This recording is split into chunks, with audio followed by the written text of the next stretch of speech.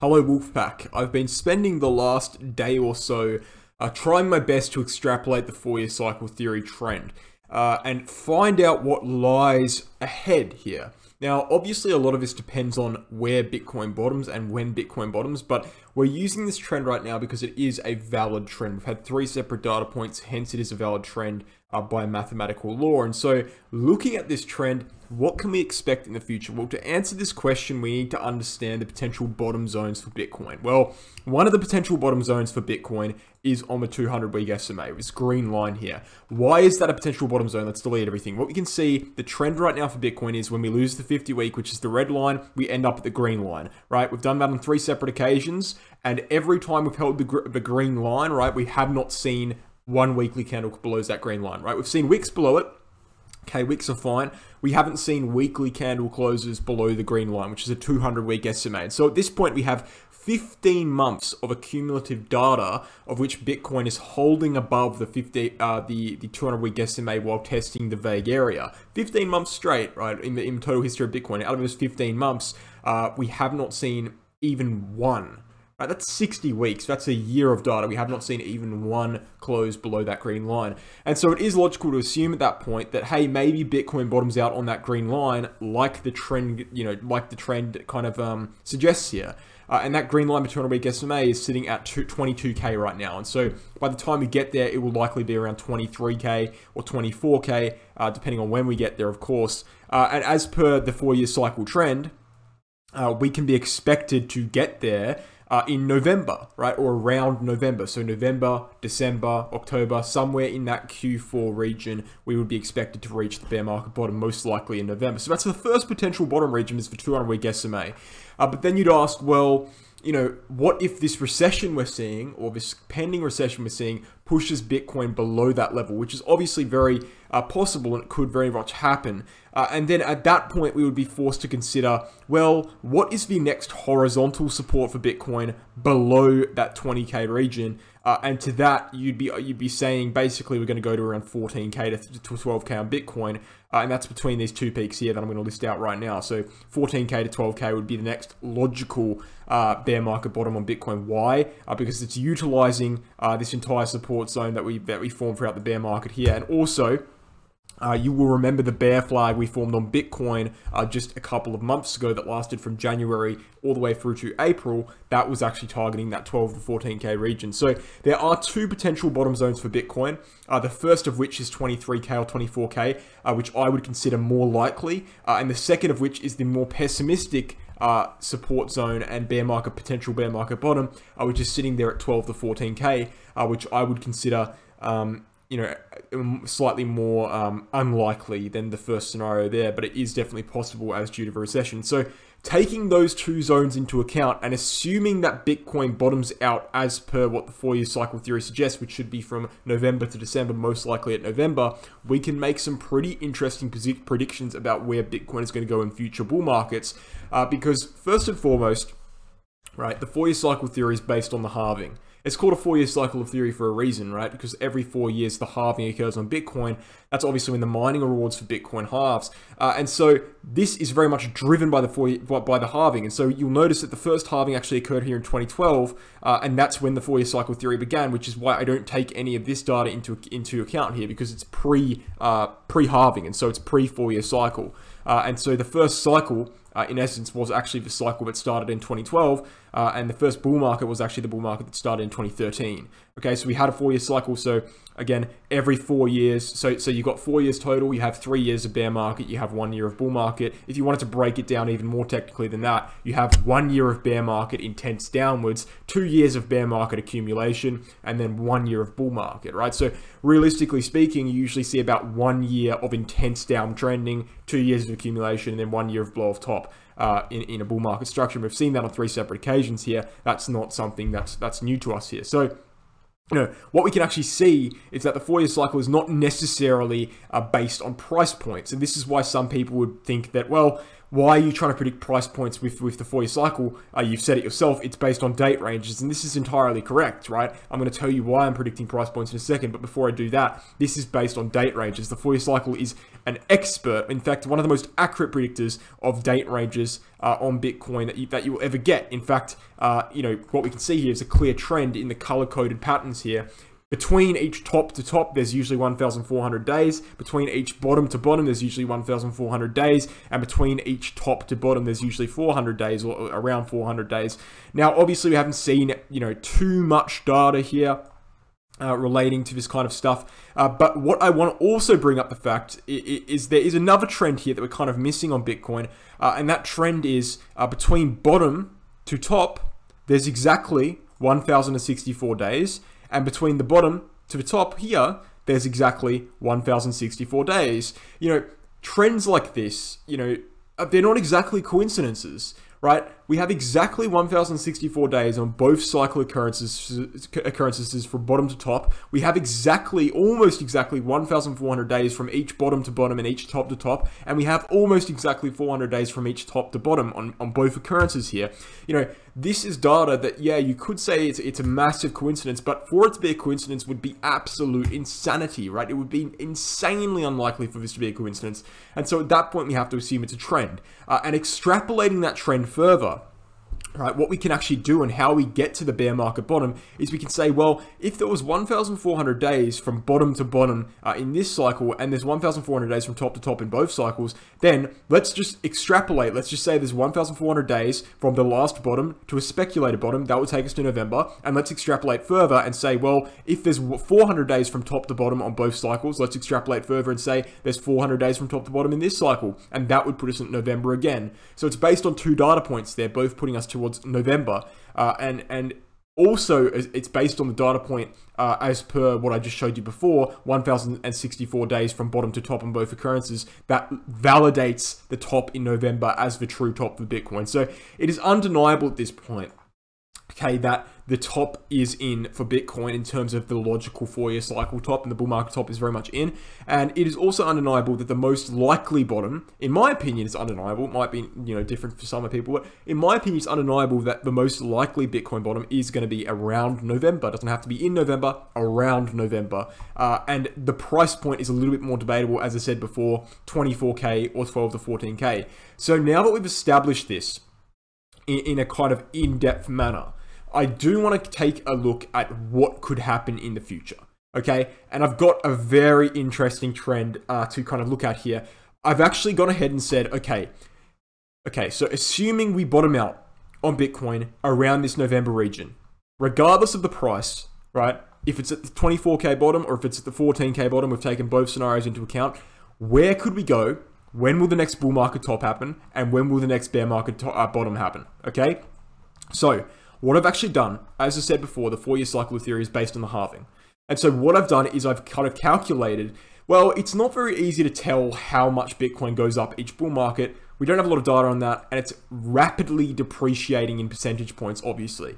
So what I've actually done instead, and it doesn't take much thought to realize this is the most logical way to approach this issue, is I've said, okay, how much percentage does Bitcoin go from the bottom to the halving? Because we don't have data on when the next bull market top will be, but we do have data on when the next bear market bottom will be and what price that will be at. So we said, okay, in the halving in 2016, so usually the bottom price is a bit lower than when the halving occurs, obviously. So from the bottom price in 2016, which was here, to the halving, we saw a 160% gain, okay? From the bottom price in 2020 to the halving, we saw from the bottom price in 2018 to the halving, we saw a 190% gain, okay? And then using those two data points there, we can kind of get a middle number and say, okay, so let's say from the bottom price to the halving in 2024, which is when the next halving will occur, we'll probably see about a 175% gain, okay? And then using that assumption, we can say that from a 24K bottom, so we're kind of speculating on where the bottom will be, right? A 175% gain from a 24K bottom would put Bitcoin at a 66K Bitcoin at the halving. And then from a 14K bottom, it would put Bitcoin at a 38K Bitcoin from the halving. Okay, so Might seem very complicated what I'm doing here, and it is rough speculation. I want to get that out of the way. It is obviously rough speculation, but it is speculation worth having. So I've kind of identified a trend on Bitcoin that, yeah, the 4-year cycle theory is based on the halving.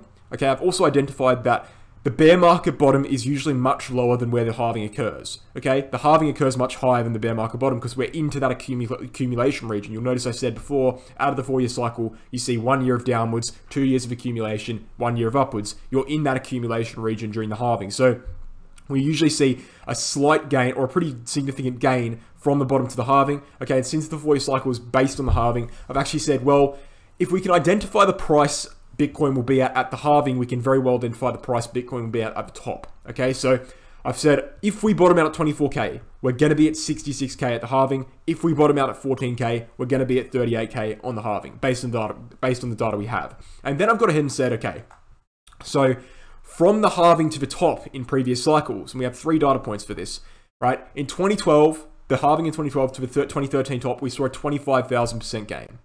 In the halving in 2016 to the 2017 top, we saw a 7,000% gain, which is an 82% decrease from the previous halving to top, right? In 2020 halving to the 2021 top, we saw a 1,200% gain, which again is an 82% decrease from the previous halving to the top, okay? And then using that trend, we have 3 data points and we have two separate occasions which the number 82% decrease is coming up. So assuming that an 82% decrease will happen again from the speculated halving, which is at 66K or 38K, to the top, we can assume that from the halving to the top in 2024 to 2025, we will see a 216% gain, which is an 82% decrease from the previous cycle, okay? So therefore, from our bottom prices, okay, if Bitcoin bottoms out this bear market at 24K, we can assume that Bitcoin will top out the next bull market at 217,000. If Bitcoin bottoms out the bear market at 14K, we can assume the next bull market top will be at 122,000, both of which in 2025.